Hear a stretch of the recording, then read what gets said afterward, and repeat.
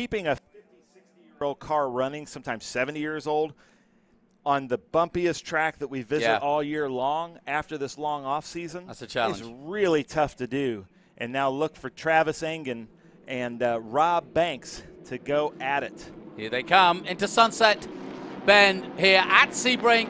The pace car has left the track and we are under race conditions, and we will accelerate away to begin this race. At the back is Greg Newcomer, and here they come down the main straight. The breeze coming from right to left, and away they go.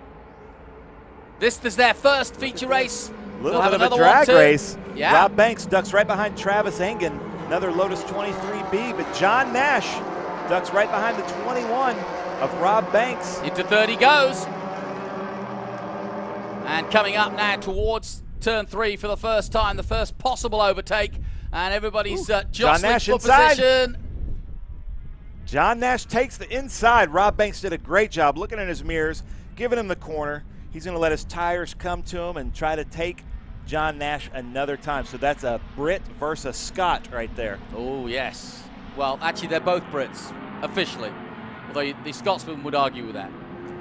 Here we go then. Planes taking off in the background. Ooh. Cars everywhere you look. Outside to inside. And up the inside comes the 21 of Rob Banks. And does he do it on the Super 7? Yes. Ooh. And I tell you what, it's so good to see him out there racing. They've been having mechanical problems, and I've been seeing his crew members driving up and down the paddock trying to fix something. I didn't get a chance to ask him what it was, but we're paddock next to him, and they were running that thing. It shook me all night long. Into turn 10, at the end of the Fangio straight they come. Starting to build a lead now, Egan. And the Lotus 23B pulling away. Ooh, this is going to be a good race, though. Yeah, I think so. Try to get my scoring up on my... Turn 13, and under our camera position. Accelerating out, goes to 63A of Randall Green in the 23B. Down that back straight into the kink. And it's a very fast couple of turns, this. You only really see it from above, but this is a great angle to look at this corner because you just clip the apex, quite literally, but there's no slowing down through there. No, especially in this class of cars right here.